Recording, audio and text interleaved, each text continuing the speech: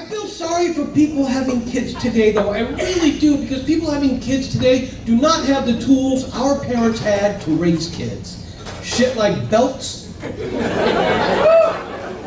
Oh yeah. If he likes being spanked, man, this is why. See, when I was a kid, I got knocked in the next week so many times, I turned 21 before I was 12. Then they said we couldn't spank our kids anymore. And we need to get back to spanking our kids. Not beating them, we're adults, we don't handle anger like that. But one or two good spankings all it took for most of us to turn us around. I remember the one that turned me around. I was 12 years old. I'm in my sister's bedroom painting nipples on her Barbies.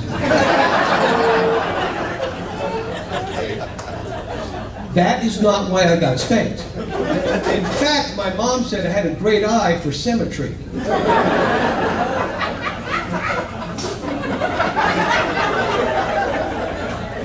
You know what the fuck I'm talking about.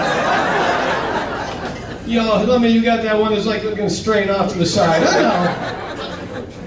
No, I got spanked because of my mouth, because my dad pulled the classic, do you want me to come in there and hit you? To which I replied, well, sure shit ain't coming to you.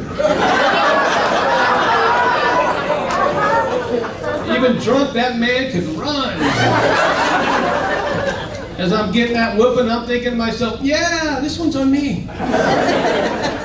And when my daughters were born, it was inappropriate to spank my daughters. I could not spank my daughters. Turns out I didn't need to because of this little game called Slug Bug. Some of you call it Punch Buggy. And if you don't know what this is, let me explain it to you, because I had no idea. I'm driving down the street, my daughters are in the back seat, my youngest yells out, "Slug Bug!" wails on her sister as a Volkswagen goes by. Light bulb.